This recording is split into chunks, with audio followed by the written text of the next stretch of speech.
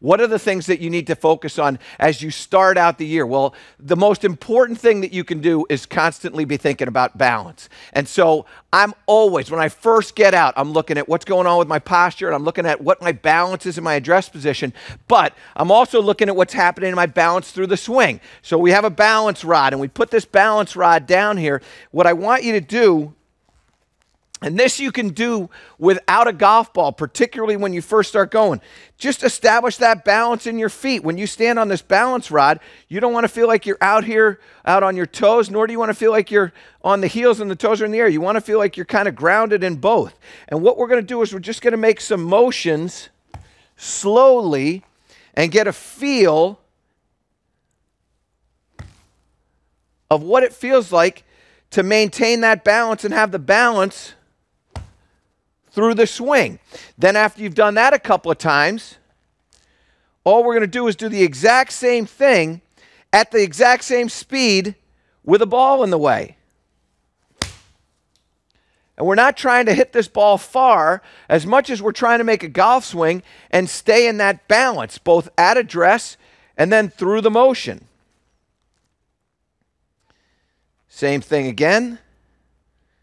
Feeling the balance, and you're going to notice how it feels. Even if like your hips are out of alignment, you're going to feel how they are similar or aren't similar in the address position in your feet. Then you're going to start picking up the speed a little bit with this, okay?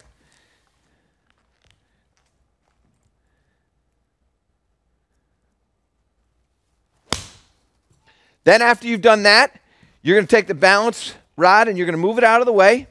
And now what we're going to do is we're going to focus on that same feel of the balance, but what we're going to add into this is maintaining that follow-through position. We're going to hold the follow-through position until that ball has landed.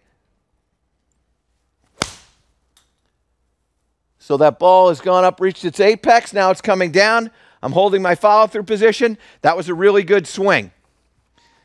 And what I want you to pay attention to and what you're going to understand is that when you're thinking about the balance of the feet and holding the follow-through, your body is going to work properly. It's going to work more consistently.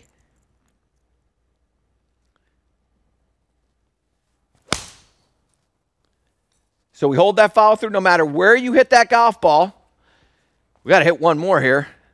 That balance rod might have thrown the sim off just a little bit. Now we're going to do that again. And I really wouldn't worry about where the ball is going, whether you hit a good one or you hit a bad one. I want you to just make sure that you're holding that follow through.